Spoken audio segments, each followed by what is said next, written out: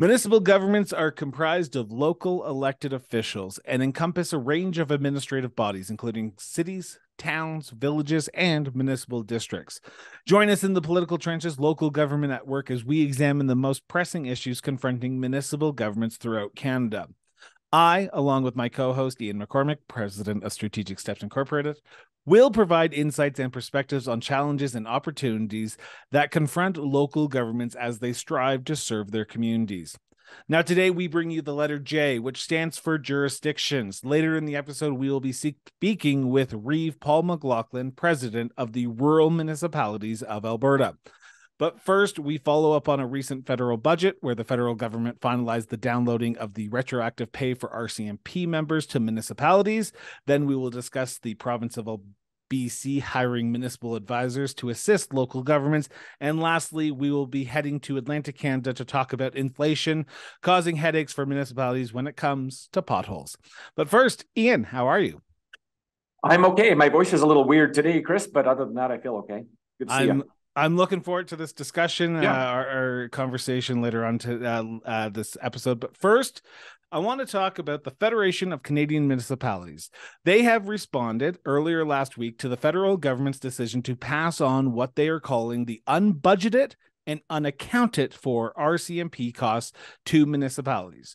Putting this into perspective, according to our FCM, the city of Moncton in New Brunswick is getting a $5.7 million bill for retroactive pay to municipalities. The town of Hinton in Alberta, $750,000. The town of Portage la Prairie in Manitoba, $800,000. The city of Vernon, BC, $3.4 million. Ian, how are smaller municipalities who rely on the services of the RCMP going to handle this large bill? It's a good question, Chris, and I think in different ways in different places, and some just won't. The interesting thing for me, one of the interesting things is the vast majority of municipalities in this country are served by the RCMP and have historically been so. They have been left holding the bag here by the federal government as this retroactive pay has come in due to contract negotiations. I know that municipal associations and probably individual municipalities have been pushing the federal government through their MPs and advocacy groups like FCM to cover this gap between what was anticipated and what reality was. And this probably came as a pretty big surprise. And given the outspoken nature of the response from FCM, for example, and other associations and individuals, it's something which isn't going down very well across the country. Some municipalities that I've spoken to and worked with have actually put a bit of money aside in the anticipation that they might have to pay this bill and hoping that they could reprofile that money because the federal government picked up the cost. So those ones are probably okay in that they had budgeted for it. There are lots of small municipalities, rural and urban, which are kind of running pretty close to the edge financially anyway. And when you talk in this tens or hundreds of thousands of dollars, up to millions of dollars, it's going to be very difficult to absorb. And the other thing to this then is because local governments have such limited ability to raise money and so such limited tools, ultimately, this is going to fall to the property tax in a lot of places, property tax increases, which are they are money that is going to be requested of local taxpayers. Those same local taxpayers would have been footing this bill, even if the federal government had picked it up. So what this has done, and apropos of our jurisdictional comment today, or topic today, is this is essentially a downloading of responsibility without the downloading of commensurate resources to go with it. So politically, it doesn't have an impact on the federal government, but it likely will have an impact on some local governments, which are going to have to raise their property tax rates to cover this downloaded cost. So it's something that I think is really significant and a real lack of jurisdictional clarity and accountability on the part of the federal government. Now, the municipalities have 2 years to pay this bill, and I usually don't throw to a video clip, but I want to throw to a video clip right now. Earlier last week, Alberta municipalities met in Edmonton, where former FCM president, now on leave, FCM president Tanine Rudick, and Alberta municipalities president Kathy Heron basically came out and said, don't pay this bill yet. You have 2 years to pay it. And I want to just play this so that way I'm not making it up, but here's the clip that I'm talking about. And I just spoke with Tanine, and she is encouraging all of us to express concern with the download, of course, in your media and to your MP. And she's saying, let's wait a little bit longer before we start paying these bills. We do have 2 years. That's until March 31st of 25 to pay these invoices. FCM has issued a statement expressing their disappointment with the decision, and they also convened a meeting of all the provincial and territorial association presidents and staff just this morning to work on our advocacy. We'll let you know as soon as, if anything changes as a result of the meeting, and our association will have a press release out probably sometime this week. If you're a municipality under 5,000 and receive policing services from the RCMP through the Provincial Police Service Agreement, your costs will remain the same as established under the police funding model brought in 2020. However, this model expires next year, and we're not sure what the new model will look like. When we have organizations who represent municipalities, whether they be small or large, across this country saying, don't pay your bills because we're going to try and do some lobbying of the government, does this push the issue down the road even further? Because in that same speech, Kathy Heron said that the federal government is now back at the table for their second round of collective bargaining for the RCMP for the last year's increase. So they're going to be potentially seeing another increase on top of this bill that they just got. How do I guess conceivably it certainly could do that. Advocacy organizations here, whether it's FCM or whether it's provincial and territorial advocacy associations, are doing what they're supposed to do in that they're advocating for their members. And they're saying essentially that let us do our job here and we'll see what we can do between now and the time this thing actually comes due. Your point is true, though, however, that the bill gets bigger as we keep on going. So I'm not sure if it's a game of chicken, but we know what the costs are going to be over the next few years. And it's do we pay it now? Do we pay it later? Or does the federal government say, you know what, this properly, or part of this at least, is properly in our bailiwick? So it is something that I think the FCM, and in this case, Alberta municipalities, have taken on, that says, let us do what we need to do. Obviously, the advocacy efforts to date haven't worked for whatever reason, but perhaps there are some new arguments to be made. Or now that there's the reality of this, maybe there is the opportunity for some of these provincial and territorial and federal advocacy groups to build up an ally group of other organizations or entities which can see something similar on the horizon for themselves as well. So I think it's probably a prudent thing for them to have said. 2 small towns in BC are having such big problems that the BC provincial government is hiring 2 outside municipal advisors to help provide guidance and advice. Local governments deserve to have a safe working environment, said the Minister of Municipal Affairs, Anne Kang, in a CBC article, describing why the province put forward the jobs posting earlier this month for 2 new positions. 2 villages in the outskirts of the Lower Mainland have seen the election of 2 new mayors and the subsequent departures of most senior staffs, with public feuding between the mayors and established councillors.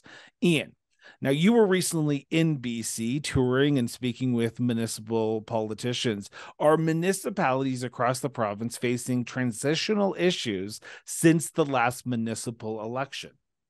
It's quite possible that could be true. I suppose there are 6 months or so since the election. Some people got reelected. A lot of new people got elected for the very first time, which means there are lots of new councillors, new mayors. Some of these smaller municipalities will have inherited bylaws and policies and probably not looked at them for a while. So they may have the rules and just not be following the rules and being called out for that in some places where people are behaving badly. There have been calls for codes of conduct, codes of ethics as well. You mentioned these 2 particular roles, which are, I think it's quite wise if you can get a respected, senior, seasoned, experienced person to help out these places. But ultimately, the buck stops with the local government. These advisors can make recommendations to the minister or to the local government. The local governments should be the ones to empower themselves to make changes, but I think in some cases this has certainly proven to be a problem. If they don't, then the minister could intervene, or the courts could intervene too if it's a matter that's under their jurisdiction. And so the idea of having a code of conduct, I think, is a good one. However, trying to develop such a thing at a time of internal strife is not going to work. It is something that other provinces have done and made mandatory. And it's much like there's an adage that says, don't discuss snow clearing policy in winter and don't just consider grass cutting policy in summer. In the same way as this is, don't talk about council codes of conduct when you're in the midst of something like this. So this could be a bit of a way to go for the provincial government in BC. It's perhaps not a bad idea at the very least. And there are places like Ontario, for example, where people such as integrity commissioners are mandatory. Those people are often legal people rather than local government people. Hopefully they've got some experience in local government. But some of it then tends to look a little bit paternal as well. We're talking about separation of orders of government as we talk about jurisdiction. In this case, the parental nature of the provincial government in BC looking out for the best interests of local government could be an argument to be made that we know best, father knows best in this case. Maybe that's not always the case, but in this case, with these two particular municipalities, and there are others in BC as well, to be fair, that they do need something done here and now, and this is it for the time being. So I just want to stick on this question because I find these two municipalities quite unique. Well, I don't have the names of the towns in front of me right now, but I know the stories. One relates to a council meeting where a fellow councillor stole literally a gavel from the person who was chairing the meeting. And if you watch the video, you can see the council meeting descend into chaos, gavel banging. And then the second one is from the personality clashes of a council versus a mayor, where the councillor called the mayor Hitler. And I'm not paraphrasing, that's what he literally called him. Right. Personalities come into play in this. Whether ethics, code of conduct is great, personalities as well comes into play here. How do you see municipalities trying to work through personality conflicts outside of the ethical conflicts and the code of conduct conflicts? Because when it comes to personalities, you have a lot of type A personalities around these council tables, and they all want to be heard. Yeah, it's both a quandary and a quagmire. And I would have pointed out the same thing you did about type A personalities, that these people run for local office, at least if it's a competitive election. People will run on a mandate for change however they perceive it. And somebody who might be getting in the way of my idea for how to make change happen is perhaps somebody who I'm going to have a problem with. These people are also brought to around the same table by the voters rather than choosing their own teams. And as such, they are expected to work together, even if they don't necessarily like each other. And I'm an advocate of things like a style analysis to understand each other as human beings, and in as much as you are legislators as well. So some of that might be just going out for dinner. Some of it might be doing something like a Colors or a Hats or a Myers-Briggs or something to that effect. So to try and anticipate these problems, because they're going to come, and get them out of the way early. The other piece is things like a covenant amongst members of council, so that when you and I are disagreeing, we're not disagreeing over personality, we're disagreeing over something that's in our covenant. And then the stronger legislation, of course, would be a bylaw, things like a code of conduct or a code of ethics too. So those are all ways to kind of deal with this. I don't think we're ever going to get rid of conflict in local government or any order of government. And I think that generally that's okay, as long as the arguments are about philosophy and points of legislative differences rather than personality impacts or personality conflicts. And in some of these smaller communities where people have lived a long time, there's often a long history that goes back to meeting by the bike racks after school when we were in grade 8. So sometimes those Hatfield and McCoy things lie under the surface too, that we don't see necessarily popping up immediately visible, but certainly do have an impact on how well government or governance is carried out. Ian, it seems as though drivers in Fredericton can blame inflation, at least in part, every time they encounter a pothole. The soaring cost of goods and services brought on by inflation means that the city of Fredericton needs to spend more and more money replacing its aging infrastructure, including roads, water, pipes, and buses. Ian, how do municipalities face rising costs with the betterment of their communities? We've talked earlier and several times too about the limited number of levers that the local government has in order to raise money. The biggest one in most cases anyway is property tax. And so to look after those potholes, obviously ultimately it's the person who lives in the community or the business that operates there that ends up footing the bill. Something else that's a little bit different when we talk about things like inflation is the bucket of goods that a municipality buys is quite different from the bucket of goods that you and I would buy to run a household. They buy way more asphalt and gravel than I do, and way less milk and clothing than I do. So there are differences in municipal inflation rates as there are in consumer inflation rates too. In this case, asset management has come to bear. We know that climate is hard on assets over time, and just time tends to degrade some of those deeper assets that we have, and they need to be repaired. And if they're not looked after in a prudent way, then the cost of replacing them, it becomes astronomical and very difficult for a municipality to absorb.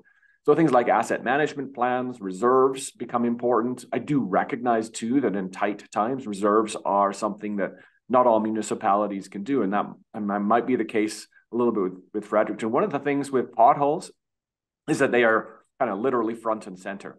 That if the roads are in disrepair, people notice immediately.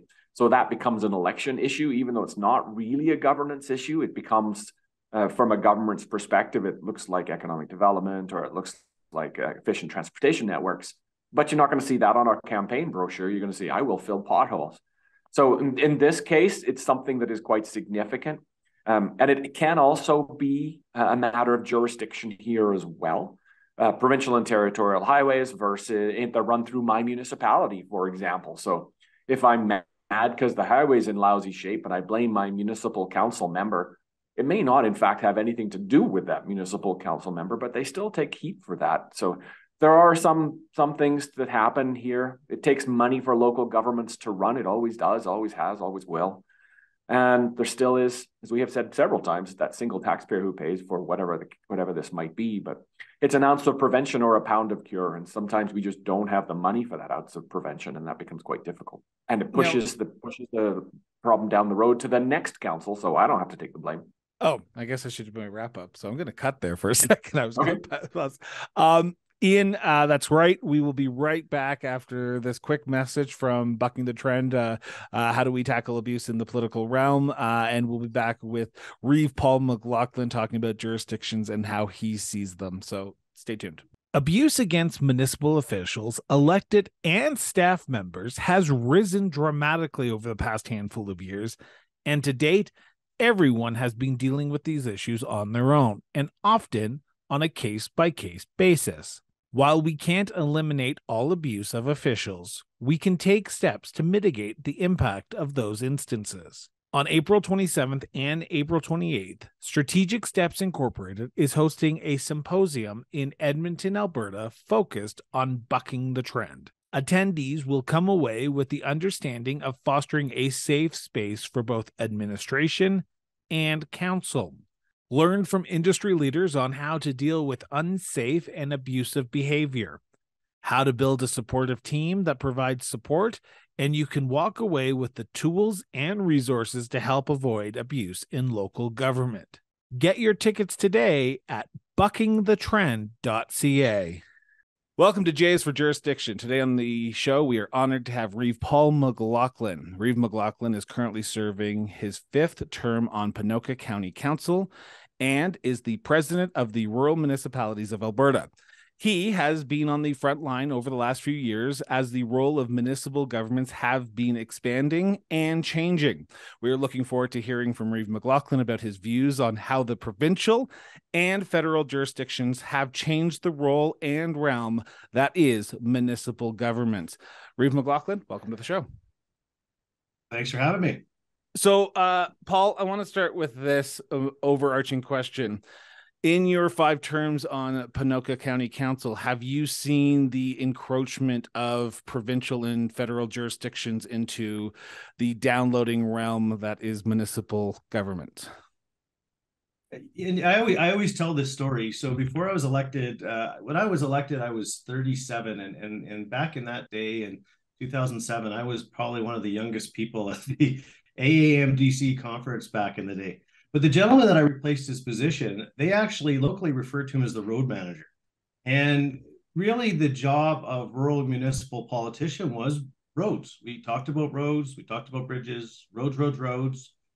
Fast forward to today, Ponoka County is talking about healthcare, talking about policing, talking about broadband, talking about economic development. And not that those aren't bad things to have in our wheelhouse, but really within 20 years, the role as a rural municipal leader has changed so significantly that I would say that this job has transformed, and we are dealing with all issues related to be a voice for all rural Albertans.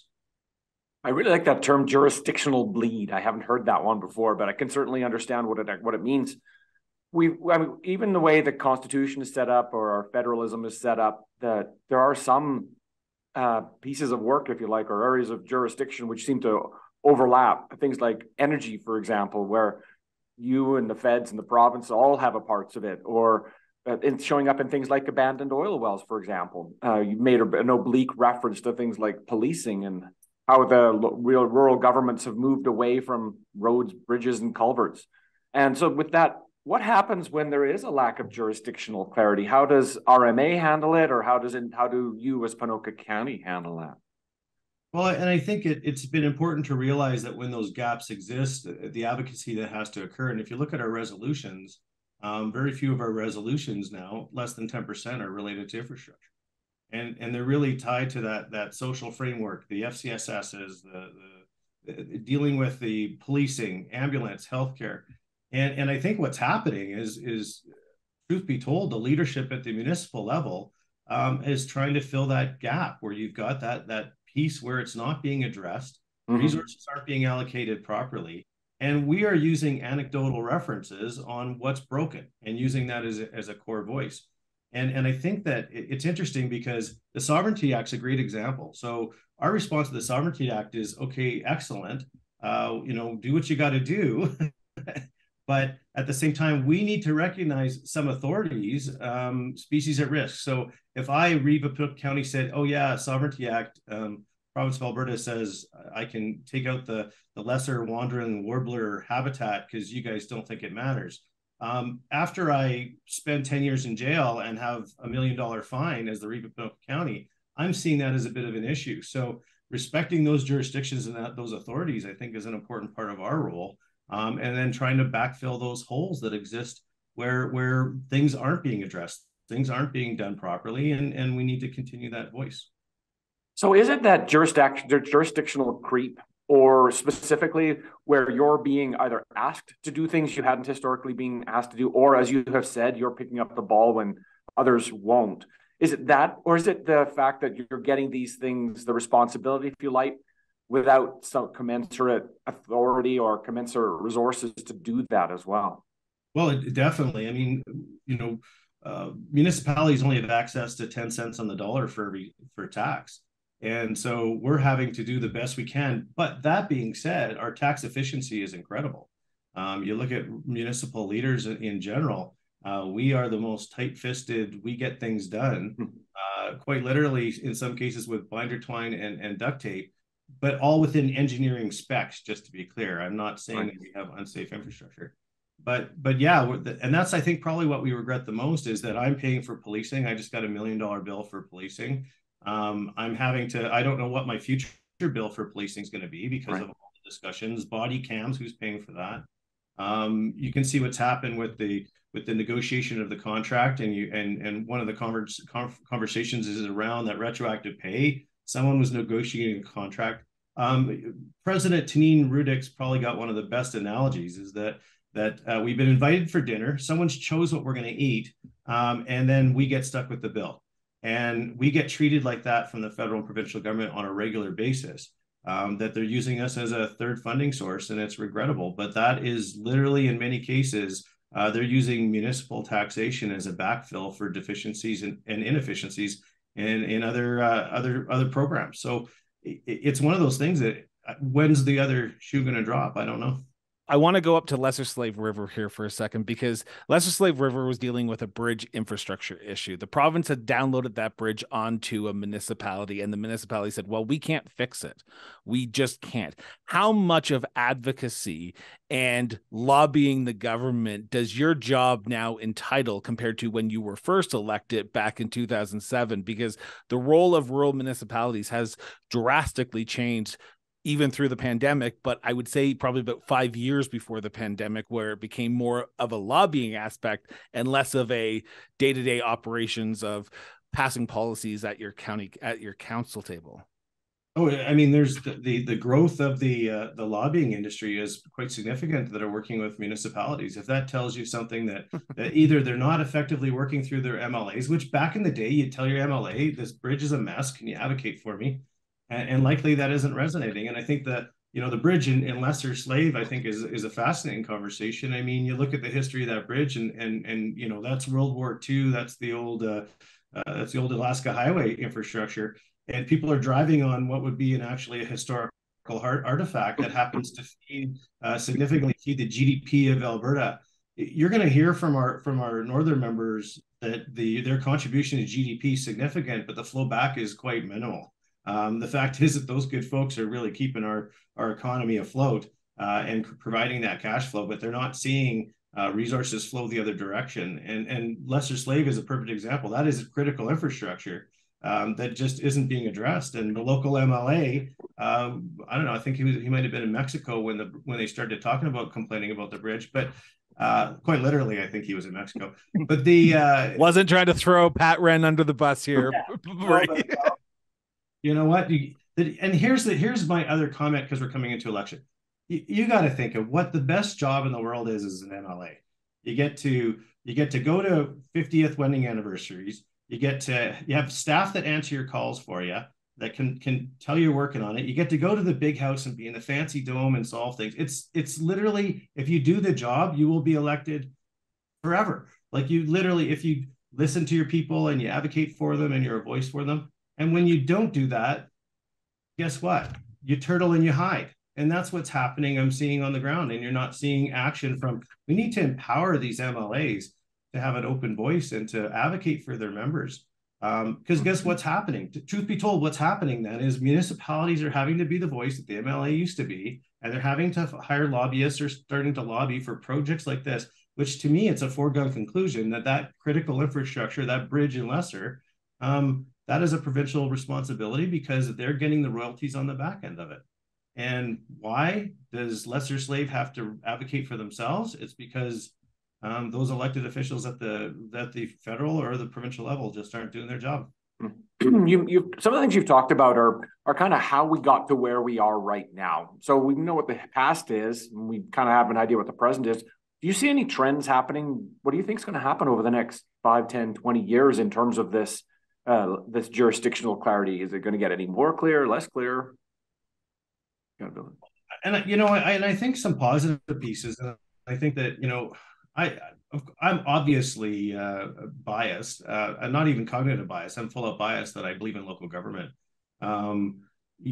Historically, education to a certain extent was under local government, and health was too. And this sort of bigger is better centralization conversation is really a disconnect between a better way to deliver services. And I actually believe in local decision making, and I do believe in local use of resources. My relationship with my local RCMP detachment is strong. We're getting the work done. We're providing the resources. Every time you level up, it becomes less connected. And I think that we can probably, going back to the past of empowering local government, I think is a solution. What comes with that, though, is the resource conversation. Right. How do you resource in order for you to effectively deliver those services? But I would say if you've got some, and I think that really if you've got some of those local leaders together to solve problems, I think you'll have some really, really deep thinkers now, really strong people that really just want to make their communities better. And I think that's something we should leverage. That's something that I think we should take advantage of. And I think that the fact that they're so connected and so responsive to their communities, you almost can't lose if you're involving that local voice. You'll probably make way better solutions than you will if you're stuck in downtown Ottawa or in the big house in Edmonton. There is a report that was published earlier this year from University of Guelph where it examined rural Ontario municipalities, and the title of it was Doing More with Less. We've talked about jurisdiction a lot over the last half hour, but I want to know from you, are municipalities asking to do more with less? And if so, how do you, as I'm going to say rural councils, deal with issues when it comes to RCMP, healthcare, whether it comes to unpaid oil and gas property taxes, and the downloading of provincial and federal jurisdictions onto municipalities? How are you surviving by doing more with less money? That's the $1 million question, which literally it's a multi-million-dollar question. So look at the trajectory. So I could speak of Panoka County's finances because I know them extremely well. So 70% of our tax revenue is from oil and gas. We have older legacy fields that are depleting. My municipality has written off $5.5 million of unpaid oil and gas taxes. We still have probably another less than $1 million that's at risk. But I also have a changing landscape. I have the situation where I've got these legacy fields. I've got this depleting resource, so that the demand for that resource is changing, not that it won't still be there. So I've got that situation. Then I have the downloading conversation. And I can see by my trajectory that I am going to have an issue 5 to 7 years from now. And I'm going to have an issue with lowering tax rates. I'm going to have a situation with infrastructure demands. I'm going to have a situation where downloading, and I'm going to have a financial problem. Right now, the provincial government has entrenched in the last budget $1 billion less than what we should be entitled to under MSI, which became LGFF, $1 billion. So they've shortchanged municipalities $1 billion. And so that is going to catch up with us. And we are going to have an infrastructure deficit in this province 5 to 7 years from now from a decision that's made today. So what we're going to continue to do is say, where's our money? We should be entitled to $1 billion, plain and simple. And the fact is that part of our tax room on property tax is absorbed by education. So $3 billion comes out of your taxes as all Albertans property owners, goes to the provincial government as school tax. That's tax room that's not available to us. And that was the whole idea behind MSI. So in my county, I'm mid-level. So I'm a mid-sized county. Anybody on either end of me is going to have the same story, in some cases worse. Anybody that actually is a smaller municipality with a smaller population and more remote is going to be actually on a faster churn for financial issues. And I'm seeing that already. And so it's going to be diversification, economic development. It's going to be looking for ways to replace the oil and gas industry as our future tax source, as well as having increasing demands from population increases in rural Alberta and a more demanding need from the folks that are moving to rural Alberta. The folks that are moving here, they're the engineers, the nurses, the folks that came from the city of Calgary or city of Edmonton. They demand a lot more services than what Panoka County provides. And we have to dance that dance, which is quite a complex dance because there's an independent group of folks out here that take care of their own thing. And we've had people move to our county going, so what days do you clear my driveway of snow? And the answer is never. You clear your own driveway. And people are shocked. They're like, what? You guys don't clear our driveways? No, everything past your end of your road is yours. So no, we don't clear driveways. Reeve, I want to thank you so much for sitting down and doing this. This has been an honor to sit down and chat with you about the jurisdictional changes that we've seen over the last few years and how it's impacting communities like Panoka County, but also rural councils. So thank you so much. Thanks for having me. So with that, we will be back after this quick message. And next week, next Wednesday, our full interview with Reeve Paul McLauchlin will be airing. So check that out. Till then. Abuse against municipal officials, elected and staff members has risen dramatically over the past handful of years. And to date, everyone has been dealing with these issues on their own and often on a case-by-case basis.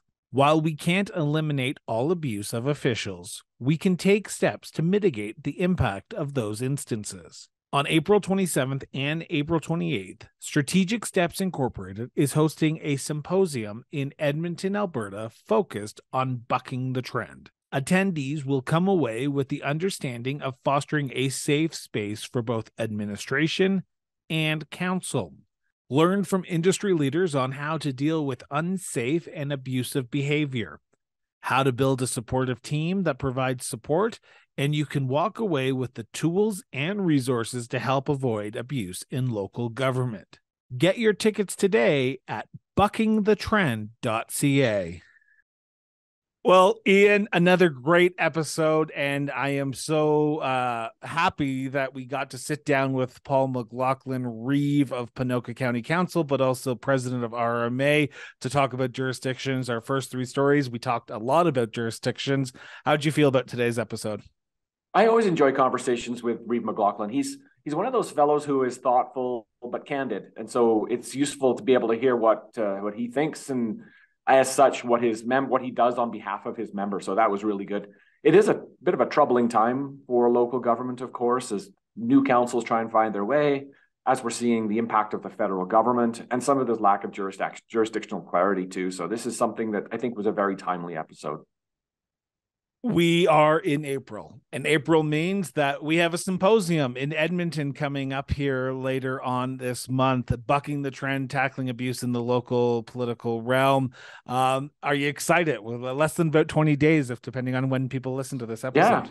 Yeah, that's true. Actually, Chris, we are excited. We're kind of in not last minute, but dotting I's, crossing T's, making sure everybody's confirmed to come and space is there and meals are prepped and agendas are set and all that sort of thing. So a lot of those last minute details are things that we're actively working on at the moment. We are hearing more and more comments about how necessary the topic of discussion is. We're also hearing comments about, well, what do we do afterwards, right? What comes up after we've had the conversation about tackling abuse? What do we do next? And so that's something that's on our plate at the moment as well. So we're really looking forward to it. So for those who want to buy tickets, because tickets are still available, they can pick them up at buckingthetrend.ca. The links are in the show notes. And if you're looking at this on YouTube, the graphics are right there or right below me. Check them out. I highly recommend it. I will be there giving a presentation about intersectionality and abuse. Ian's going to be there giving a presentation. Our past guest, Ben, who I sat down with and we talked about the symposium in length, which will be linked in the show notes as well. That episode will be there giving a presentation as well. So I'm really looking forward to networking with people, but also learning how to tackle abuse in the political realm. So Ian, until next time, I guess so. Hey, I just want to say, if you have an idea for a show, or if you want to come on the show and talk about a certain topic, send us a message. I love to have people come and message us. We do get the random message from time to time, but we want to hear directly from you. So if you have a story you want us to talk about, send it to us. The emails are in the show notes, or messages on social media. So until then, Ian, always a pleasure. Indeed. Thanks, Chris. Nice to see you.